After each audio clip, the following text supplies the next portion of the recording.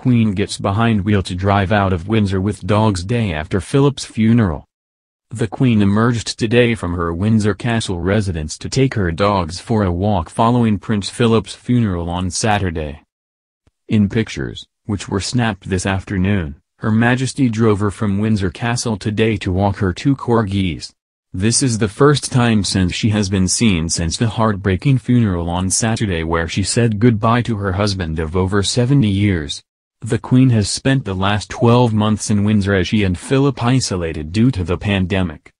Following Philip's death, she will now reside with her lady-in-waiting, Lady Susan Hussey. The so-called HMS Bubble team of staff will also remain at Windsor to carry out their duties. Philip and the Queen did spend time at Balmoral over the summer and Sandringham but spent the majority of the last year in Windsor. Before moving to Windsor to be closer to his wife, the Duke spent his days at the Wood Farm residence on the Sandringham estate. He took up residence there after retiring from official duties in 2017. After isolating with the Queen, the Duke of Edinburgh was admitted to King Edward VII's hospital where he underwent treatment for a pre-existing heart condition last month. While there, he was visited by his Prince Charles before he returned to Windsor. Following her husband's death, it is unclear whether the Queen will return to Buckingham Palace. According to the Daily Mail, it is unlikely the Queen will return to spend the night at Buckingham Castle, and will instead permanently relocate to Windsor Castle. She will only return to the palace for work but will not stay over, one commentator claimed. If needed, Charles may be asked to conduct official duties at the palace in the Queen's place.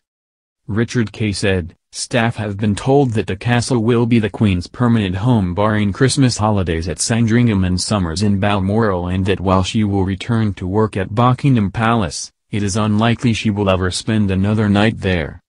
If weekly audiences with the Prime Minister are permitted post-COVID to resume, this means Mr. Johnson will have to travel from Downing Street to Windsor, while ambassadors and high commissioners may also have to present their official credentials there too.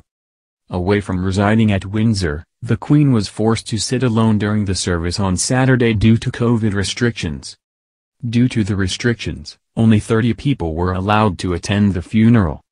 Lady Susan did accompany the Queen in her private car as they traveled to the service. The Queen had personally asked Lady Susan to join her on the short journey to St. George's Chapel. In a brief moment, the Queen appeared to wipe away a tear as she traveled in the state Bentley.